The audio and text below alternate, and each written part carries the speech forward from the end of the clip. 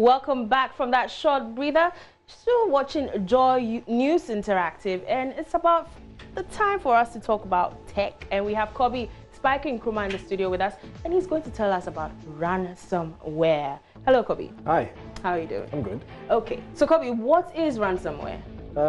You know, when they kidnap someone, what the kidnappers usually do is that they ask for a ransom. Yeah. Exactly. So with ransomware, it's sort of like an infection that encrypts all your files on your computer and asks you to pay a ransom so they unlock it for you. Interesting. Wait, how do you even get it on your PC? Now, the way ransomware works is that it relies on you, the user, to actually take action to get infected.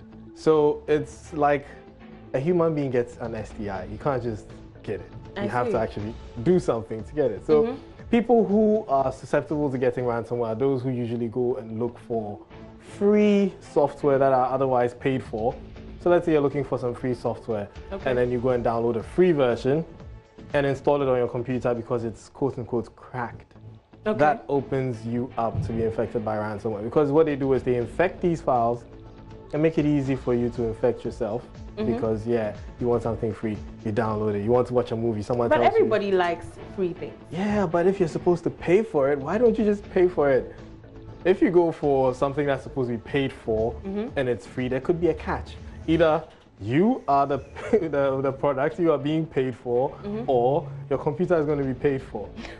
So what do you do when you're infected by ransomware? Well, there's two things. Either you pay, which I don't usually encourage because there's a possibility that the hacker or whoever infected you is going to keep asking for more money. So let's say I infected your computer and I encrypted all your files, and I tell you pay me $100 in Bitcoin because that's untraceable, so that's what they do.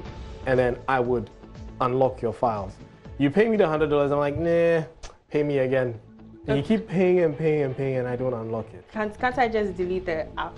Well, you'd have to wipe everything and you lose everything. So the best thing is to prevent yourself from being infected. But either way, these applications or softwares are out there. How do I protect myself from getting infected? Well, or infecting my PC with this ransomware? There was one that came some time ago which was called WannaCry.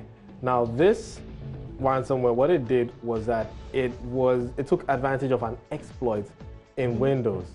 And so if you don't update your Windows regularly, you get infected. And those who don't update their Windows are those who are using the quote-unquote cracked versions of the Windows. And so get an authentic version of Windows, always stay updated, because the updates protect you. When they realize that it's an exploit, they patch it. And also don't download softwares that you do not know anything about from unknown sources. You just go Google something, you see the link, you click on it, you download it, you install it. It might not just encrypt all your files at once. It stays in the background, does it slowly. There's another one called Anatova. That's actually very dangerous. That replicates itself. I can imagine.